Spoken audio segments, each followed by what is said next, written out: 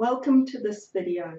Today I'm going to talk to you about combinations, amounts and accumulation of Fodmaps.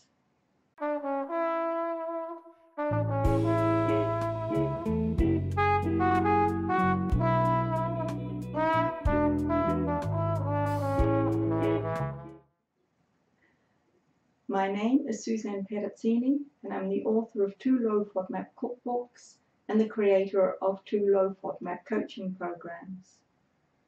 So I get this question a lot about combinations and amounts and the accumulation of Fodmaps, because this diet is not, as I've said many times, a simple one at all.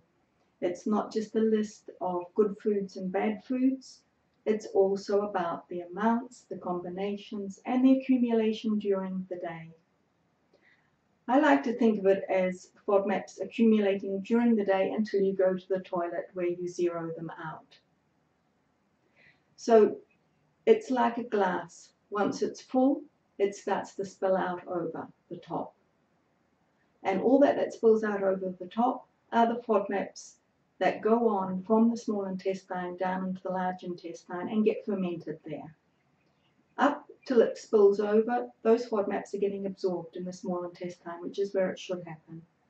Any excess, and off they go down into the large bowel, and that's the problem. So we have to monitor very carefully throughout the day what we eat, and also not to eat too many at once. Right? So for example, if you've got a salad and you've got carrots, peppers, tomatoes in it, for example, we know that the average person with IBS can have 1 carrot, you can have a half a cup of red peppers, and you can have a small tomato. But if you put those all together, that's going to be 1 plus 1 plus 1 equals 3, and that's going to overflow the cup. So you take each of those down to 1/3 of the amount, so 1/3 of the carrot, 1/3 of the half a cup, and 1/3 of the tomato, and mix those together.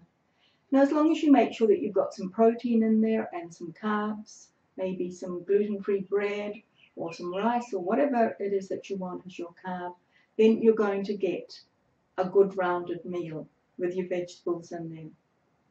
But if you put those vegetables at the average amount and put them all together, that's going to be an overload. It's that simple.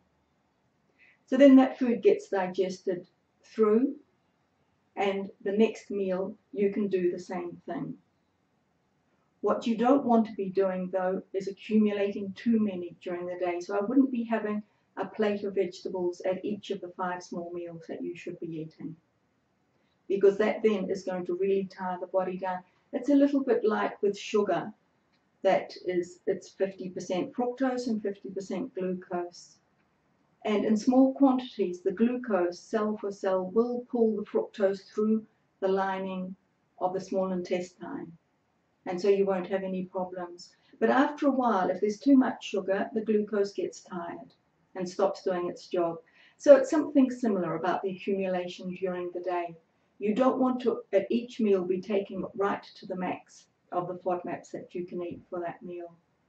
Just leave a little bit of a leeway. And we're all completely different, and this will be an individual thing for you, and you have to work it out yourself. But be aware of that equation, I suppose, really, or it's an addition. 1 plus 1 plus 1 equals 3, and we want to keep it at 1. Right, well, I hope that helped you with trying to sort out. It is not simple. I'm not saying it is simple, but it is individual. Right, I hope you've enjoyed this video. If you haven't, you could subscribe to my channel, or perhaps even give the video a thumbs up if you've enjoyed it, or leave a comment. Right, thank you for watching, and goodbye.